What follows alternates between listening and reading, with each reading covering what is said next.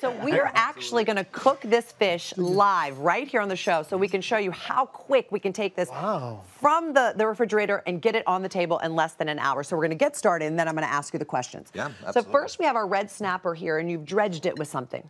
Yeah, this is basically just a really light dredging.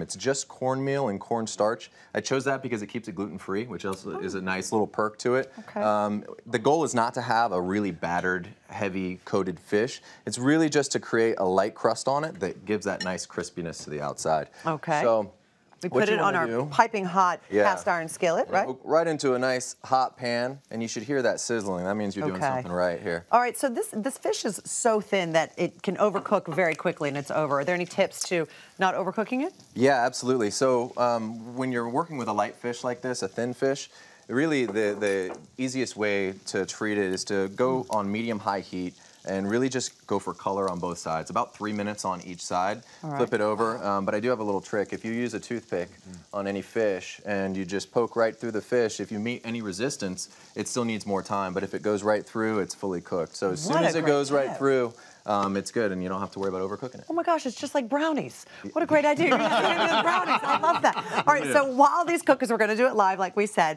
we are going to move on over to our Swiss chard. And you're also going to tell me about the story that this is really a family recipe that you've grown up with, that you just sort of zhuzhed up. Yeah. I'd spend a lot of time fishing with my family and with my dad, and whatever we'd catch, we'd take home and sort of put together. And grits was one of those things that we'd make all the time, but I've kind of done the new version of it and added a bunch of flavor to it. So this is the kicked up version. We're actually serving in one of my restaurants at the Ritz Carlton in Lake Tahoe. I love it. Where did you grow up? Between Florida and North Carolina. Oh, so lots of fishing. Yeah, me too. Virginia. Lots of grits. Yeah, lots of grits. That's true. All right, now the rainbow shard. Yes. I love that you're serving this with the rainbow shard, not just because of the beautiful color, but I also am a big fan of shard. A lot of people don't buy it at the store because they don't really know how to prepare it. Right. Now you can eat both the stem and the leaf, but they cook at different temperatures or at different times. So this is actually one of my favorite greens, and especially as we're getting into fall, you can really start to see this beautiful green a lot more in the stores. So the easiest way to strip it is to basically pull from the stem down. Wherever it breaks, it's fine. Okay. And separate the stem from the leaves, and essentially just chop through this. As you can see. Yeah. And then use this as the first step of when you saute. So just a couple minutes. So put the stems in first. Yep, and throw that in there. I use a little bit of onion as well. And then this will just kind of rough chop through. With just olive oil? Yep, so saute with just a little bit of olive oil. And you can see here I've already done it. I started with the onions and shallots. And then added in the stems first. Okay, for a few minutes? Yep, just for a few minutes. And then you add in the leafy greens after that. And really, it cooks a lot like spinach, really quickly. So I deglaze with a little bit of wine. All right. And then as soon as it's wilted, it's done. So in total, would you say 4 minutes? 5 minutes? Maybe 4 minutes, 5 minutes total. So it goes fast. They're not all-day greens like collards or tunas. I know, oh my gosh. Collards are like 3-day greens, not even all-day greens. Right.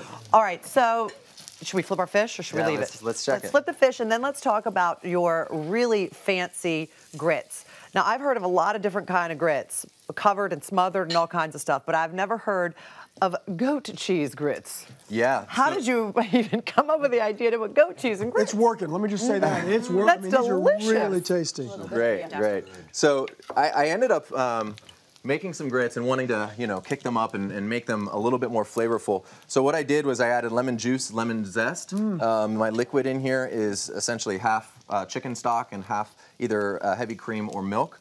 And then the real trick is finishing it with goat cheese. And what this does is it adds a nice tanginess to the grits, as well as a creaminess. Did you put any butter in there as well? There's a little bit of butter in there. Okay, yeah, because, you have to put lots of butter in grits. You can omit it, but I wouldn't recommend it. Why would you?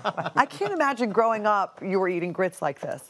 I wasn't. I think I was eating them the wrong way the whole time because I was eating them with water, and that's it. Maybe a little bit of salt if I was lucky. And then I started adding cheese, and I was like, wow, that's really good. And I was adding more of this, more.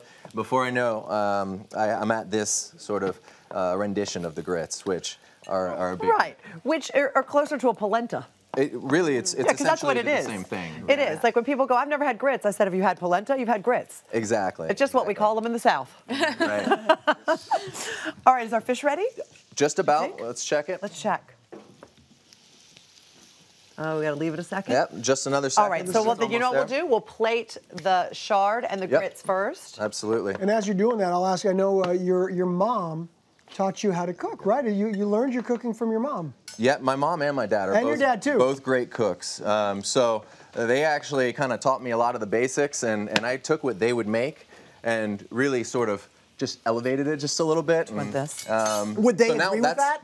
Yeah, exactly. Yeah, they would. They would. All right. They put me in the kitchen when I get home to visit for holidays. That's a good sign. Yeah. Yeah, I don't know if we showed those photos, but we have adorable photos of you when you were little cooking. Oh gosh.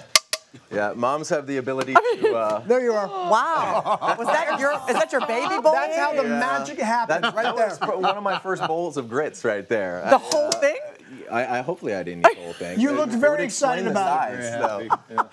Oh my goodness. Did you always eat without your clothes on? Apparently. I guess it was easier. It was less laundry. I don't know. You know what? The reason I say that, because as a mom, every time Alexandra would sit down, I'd strip her clothes off. You're like, you know what? Take these off. It's just better. Man. Yeah, right? You know what I'm talking about.